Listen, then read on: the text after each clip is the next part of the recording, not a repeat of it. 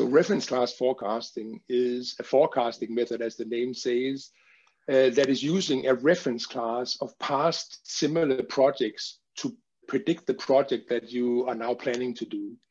So it's forecasting methodology that, instead of using the kind of judgment and modeling that forecasters usually do, and which often results in optimism bias, is using hard facts. It's a forecasting method that includes everything that happened to previous projects, including the famous unknown unknowns. And this is the thing that's the most, is that they actually, with reference class forecasting, get a methodology with which they can finally tackle the famous unknown unknown, which many people think are impossible to forecast, but they are not, I'm sure you can see, because if you include everything that happened to the projects in the reference class, that includes the unknown unknown. And it doesn't matter how it happened. It doesn't matter whether it was cognitive bias, whether it was political bias, or whatever type of bias made the forecast go off.